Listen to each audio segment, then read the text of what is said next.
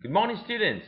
This is Mr. Boscarini, and for our unit on forces, today we're going to see Newton's first law of motion. And the objective of this lesson will be to explain what happens to an object when balanced forces act on it. And really, the key word here you'll see will be balanced, and we'll explain more about that in a minute.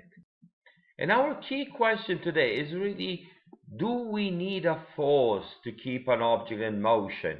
And we will see how, through the ages, scientists have given different answers to this question. But let's start with what is our everyday experience. So let's go back to our first example of a force, someone kicking a ball. Now, when we kick a ball, we apply a pushing force. The ball will move, and eventually will roll on the ground. And what is our experience? Our experience is that rolling will eventually slow down, and at some point the ball will stop. So it's pretty obvious that unless you keep on kicking it, unless you keep on pushing it, applying a force, at some point the ball will stop moving. So here we have a problem which had different answers through the ages, and you see here two people, and one of these persons is this gentleman over here, someone we already met in our lesson about free fall. It's the Greek philosopher Aristotle.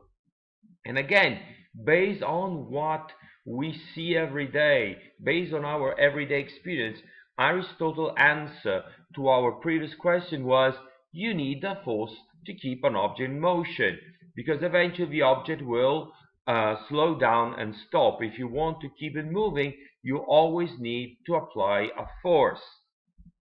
And you will see that the big mistake of Aristotle, like in the case of free fall, was not taking into account what we now know as friction, as the frictional forces.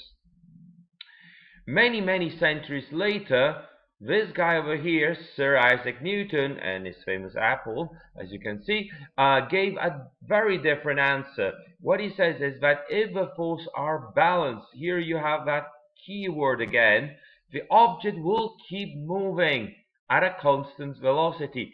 And it's very important here that we use the word velocity and not speed, because remember, velocity is not only how fast you go, but also the direction in which you're moving. But more about that in a few minutes. So let's see an example, a more complex example of movement. And here we have a cyclist. And what you see, what I've done here, it's a force diagram.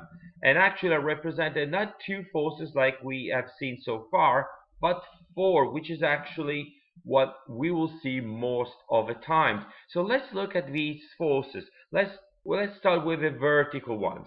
First of all, we have the downward pull of gravity, which you also know is weight. And here this is very important, I'm considering the whole system of a cyclist and the bicycle. So this is the overall weight of cyclist, all his equipment, and the bicycle as well. So we have this arrow starting from the cyclist and pointing down. The second force is the force from the ground. We always forget about this force. Even when we're standing, there's always a force which is pushing upwards. Otherwise, we will sinking into the ground. Imagine what would happen if this force was not there. The cyclist will go down. So there's always an upward force opposing the pull of gravity. These two forces are balanced. If this was not the case, the cyclist will either go down, sinking in the ground, or flying up in the air. So let's look at the other two forces, the horizontal ones. Now this one with more air resistance, also known as air drag or air friction. This is a force which is always pointing backwards, is always opposing the motion of an object. Okay? Every time you move, there is some form of air resistance. And finally, we have the forward push of a cyclist, pedaling all the time. He's trying to push his bicycle forward. Now, as you probably have experienced, because I assume everyone has done some cycling at some point of your life, you know that you need to keep cycling if you want to keep a bicycle moving, unless you're going downhill. But even when you're going on a flat ground, you need to keep pushing on the pedals, otherwise the bicycle will eventually slow down. And actually, what happens, even when you're pedaling, sometimes you're just going at the same speed, at the same velocity, I should say. So in principle, it seems that our friend Aristotle was right. If you don't keep on pushing, you will slow down. But again, guys, the point is air resistance. Because if you take this away, you only have this force, which is eventually making you go slower and slower. To really understand that Newton was right and not Aristotle, we have again to go where we have no air resistance, actually where we have no opposing force. And no better example is than space probes. And actually the example here is the Voyager 1 and 2 space probes. With both of them were launched in 1977. That means exactly 40 years ago. And here you have a timeline of these two probes. August the 20th, Voyager 2, September the 5th, Voyager 1. And these space probes were sent, as you can see here from this diagram, to visit some of the planets which are more far away from us.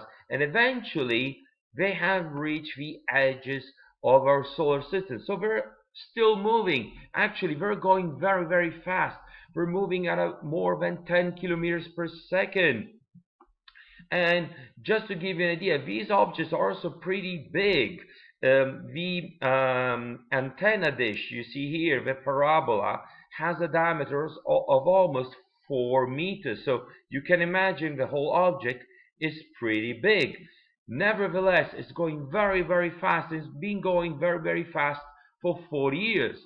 So, if Aristotle was right, it means there's something that still keeps pushing the Voyagers. That's not true.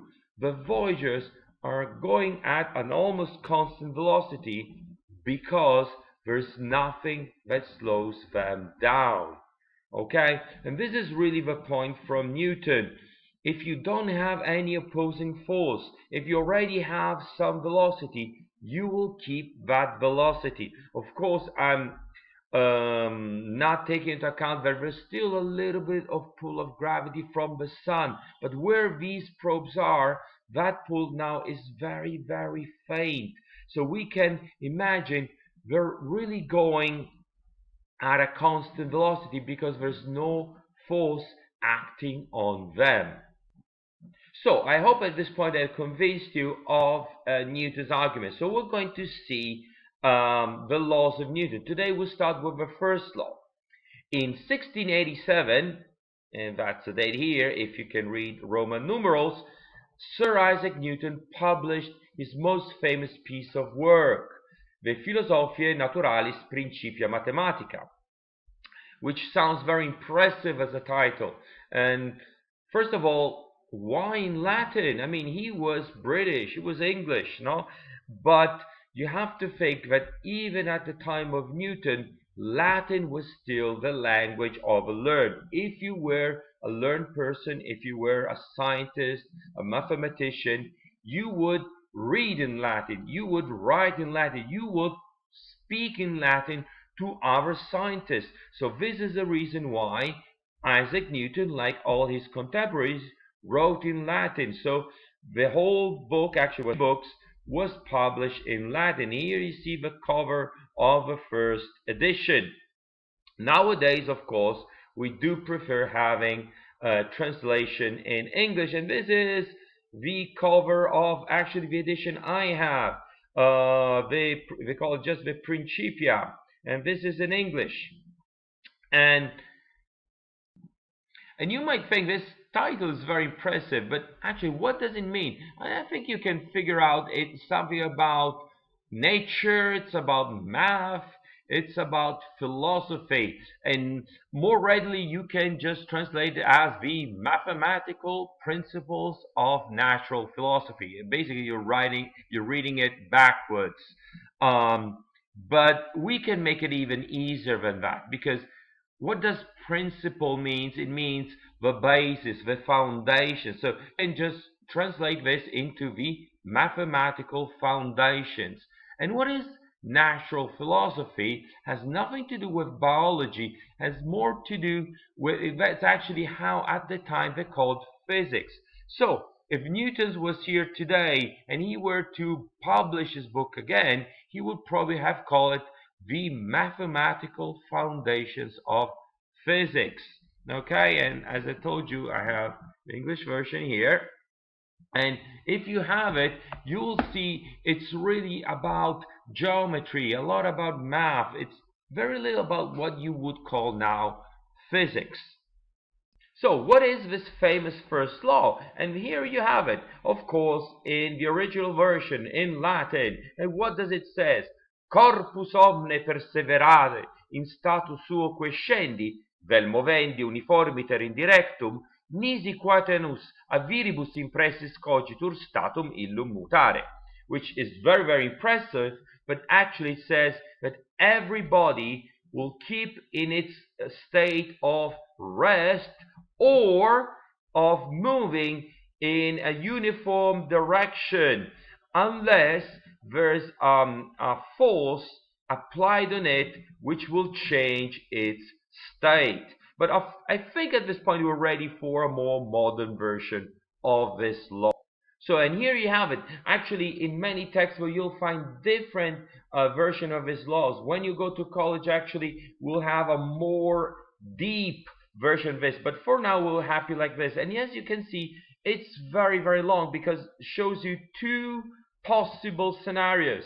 Scenario number one, you have an object out moving, and it says no external force is applied on it. Means all the, or you can also say all the forces acting on that object are balanced. So what happens? The object will just keep at rest, will just stay there. No, you have an object which is not moving. You don't do anything to that object. The object will just stay there. No big deal. But what is really the breakthrough is the second part.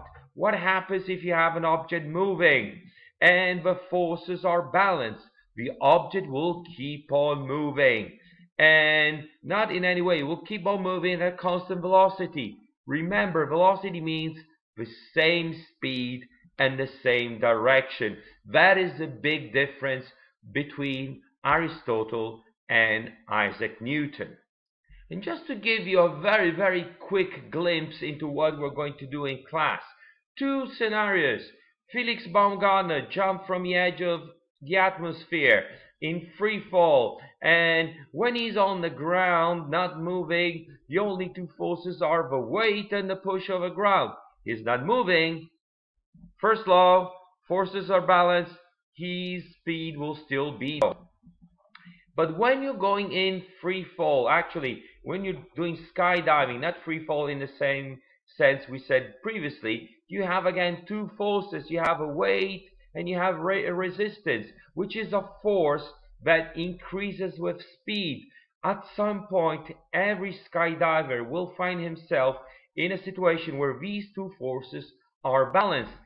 Does it mean he stops moving in midair? No, he'll just keep on moving with a constant speed. We call this speed terminal velocity. And we'll see more about terminal velocity in class.